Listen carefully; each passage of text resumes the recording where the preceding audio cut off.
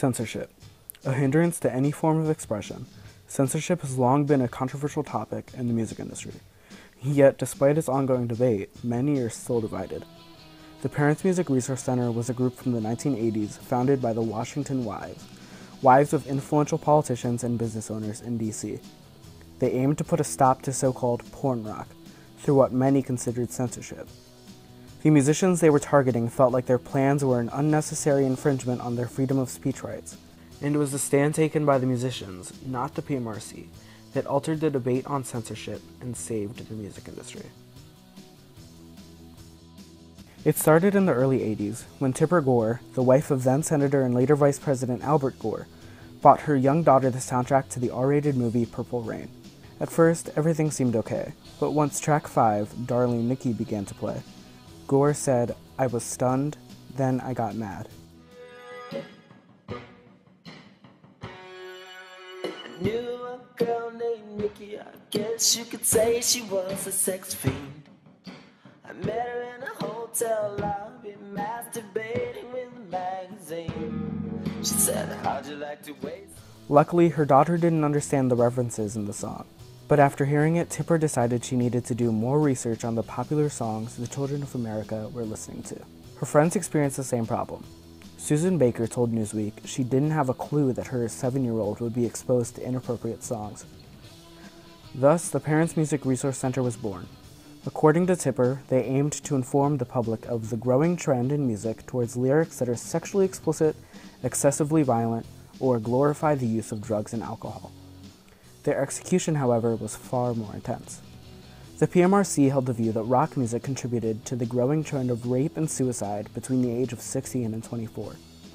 In order to combat this, they made a statement requesting record companies either cease the production of music with violent and sexually charged lyrics, or develop a motion picture-style rating system for albums. The idea of record labeling so parents would be alerted when there was graphic material. Why are parents and teachers and doctors concerned about graphic lyrics in young children? There's a way to deal with that with respect for freedom. There was more to this plan, though, that artists like Dee Snider, Frank Zappa, and John Denver believed would endanger their freedom.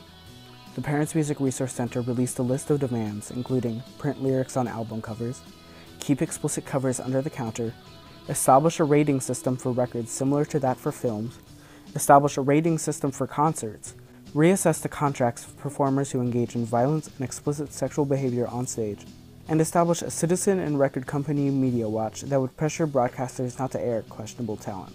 They also published a list they called the Filthy 15, 15 songs that demonstrated the type of music they wanted banned. On this list were songs like We're Not Gonna Take It by Twisted Sister,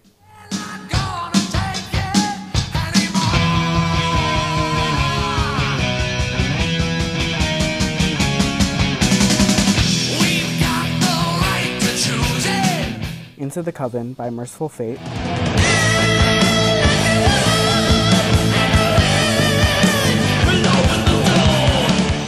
and of course, Darling Nikki by Prince. The Recording Industry Association of America was too slow for their liking in their response. So to speed up the spread of their message, the members traveled the country giving press conferences and talking to other concerned parents about how best to help their children. At this point, the PMRC had solidified their place in media coverage, and in some cases became a household name.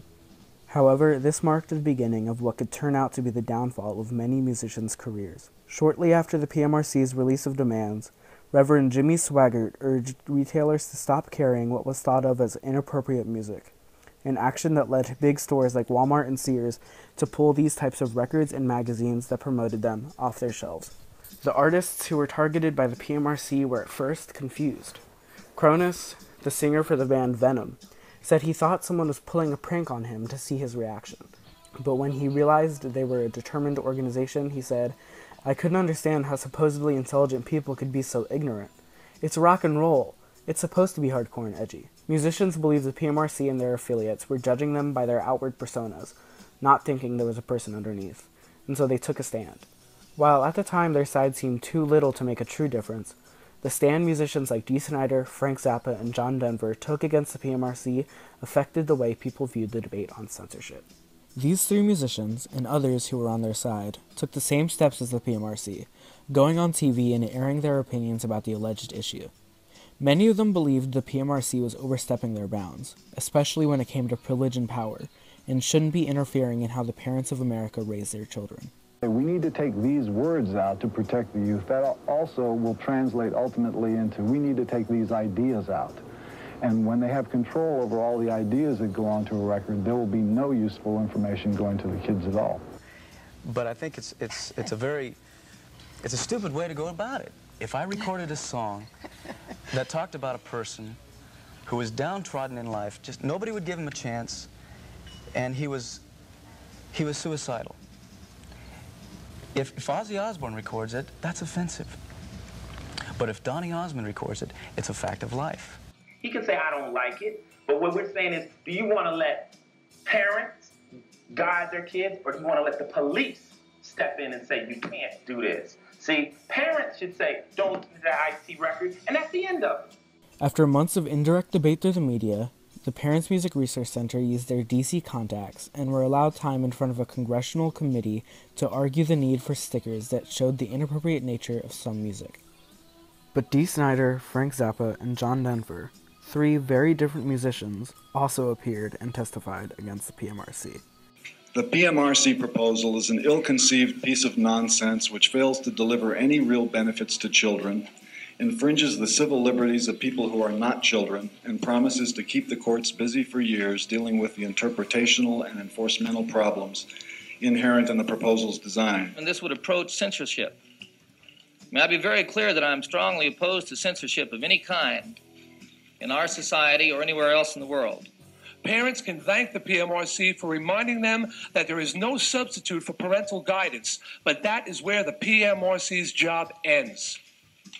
Before the hearings were over, the RIAA agreed to a voluntary parental advisory sticker that, while now obsolete, is still in use today. Despite this limit put on records released after the hearings, it was much lesser than what was originally proposed. Music is a powerful tool. It unites, it separates, and it fuels the soul. In the 1980s, two stands were taken, both regarding the censorship of music, and it was the stand taken by the musicians that saved music and allowed it to be what it is today.